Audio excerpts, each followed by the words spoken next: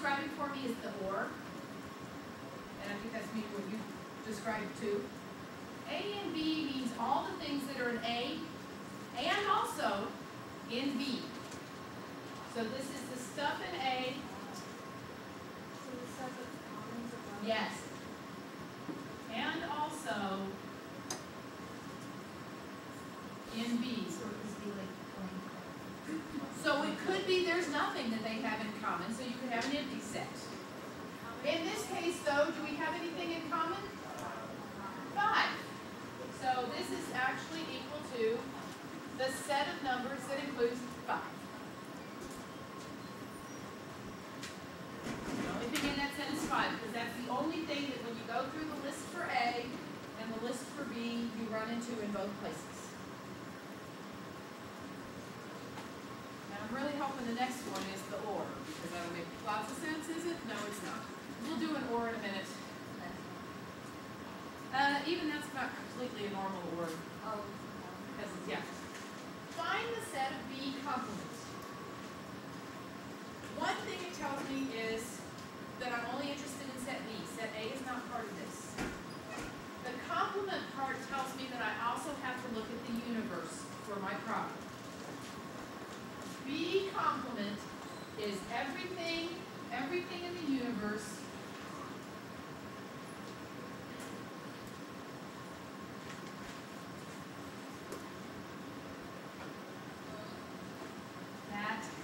that is not in B. So in other words, I'm wanting everything in the universe that is not in B. So let's open a set brace and see what we get. Let's drop my correction. Here's the way I do it. I start with my universe and start through the pieces and then check to see if they're in B. If they are, I don't write them down. If they're not, I keep them. So the universe has a 0. Do I get to keep it or do I have to toss it? I get to keep it because B doesn't have 1. The universe has a 1. Do I get to keep it or do I have to edit? Sure? Oh, sorry. Don't get to keep it. B has 1, so I don't get to keep it in there. The universe has a 2. Keep or not? I get to keep it because there's not one of those in B. The universe has a 3.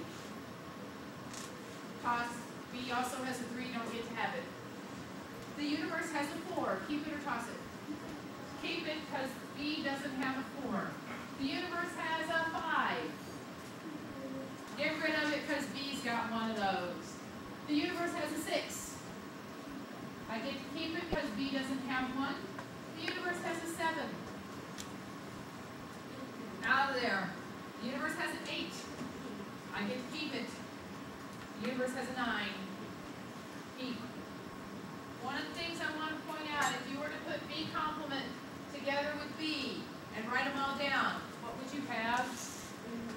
The universe. This is part of it. These are all the other things in it. But these two have nothing overlapping at all. Now for the little tricky question.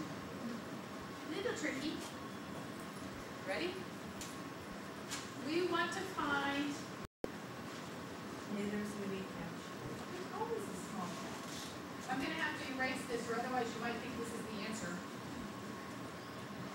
Here, let me write.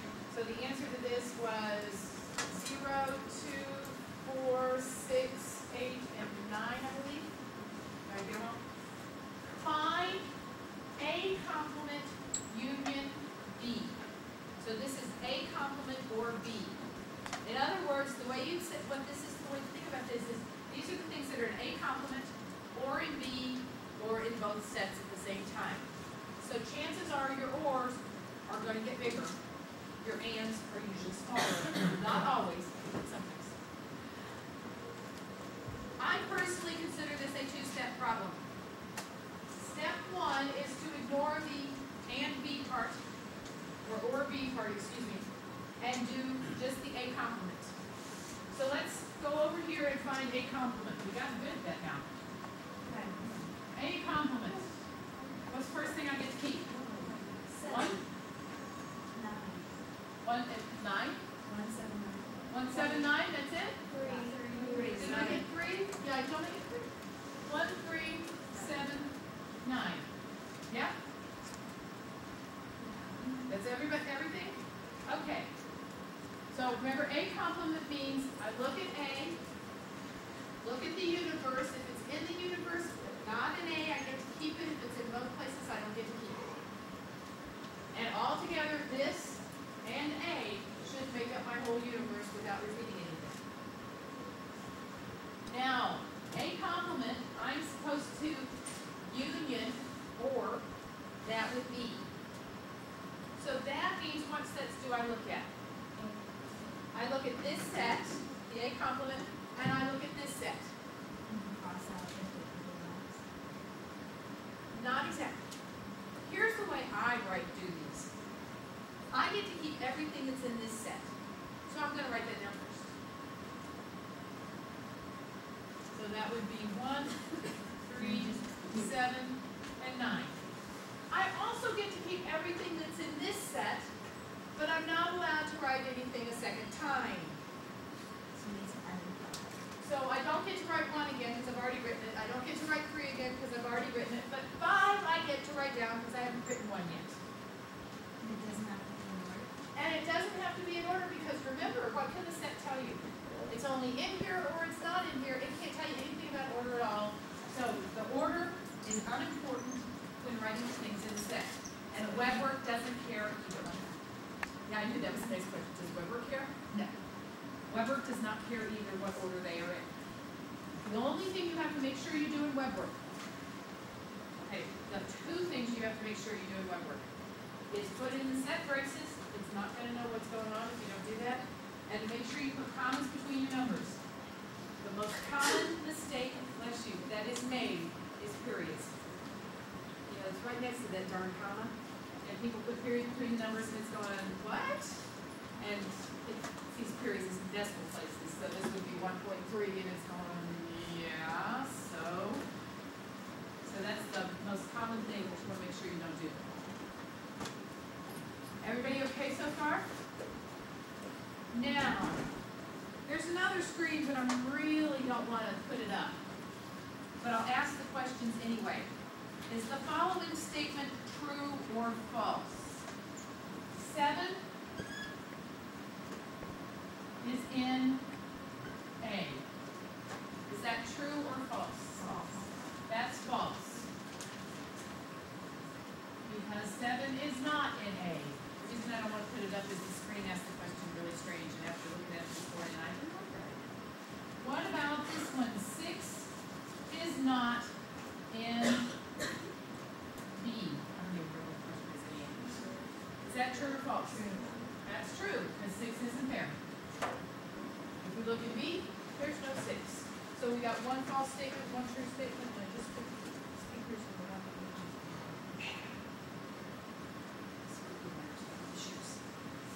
All right.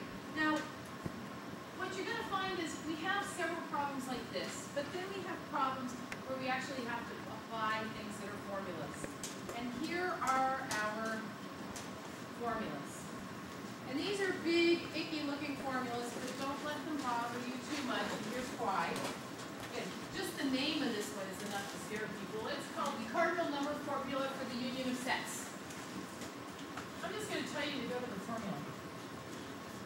This formula you do not have to memorize.